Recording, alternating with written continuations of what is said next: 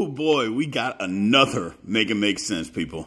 So let all the debate and all the chaos begin. Bronny James goes 55th to the Los Angeles Lakers, and people are absolutely losing their mind.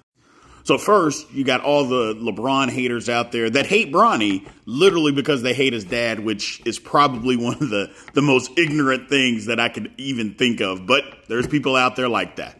Then on the flip side, you got people that love Bronny.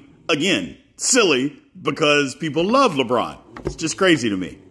You got people out there that didn't even know what the word nepotism was until about 25 minutes ago. All of a sudden, they're using nepotism as a punchline, as if nepotism somehow isn't not littered across America and what goes on the day-to-day basis. It's just insane.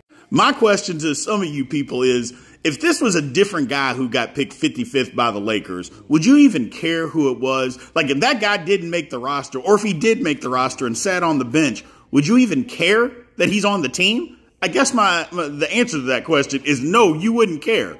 But now you do care because it's Bronny James. Why?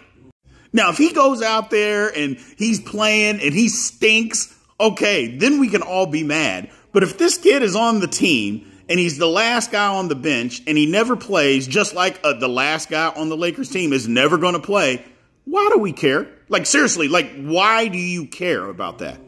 And don't give me no nonsense about always taking the opportunity away from somebody else. What about his opportunity? Can he have that opportunity? And we've seen it all over the league. So what difference does it make if this guy never plays and that guy was never going to play? Do we really care that much, or do we just care because it's LeBron's kid? Come on, people. Make it make sense.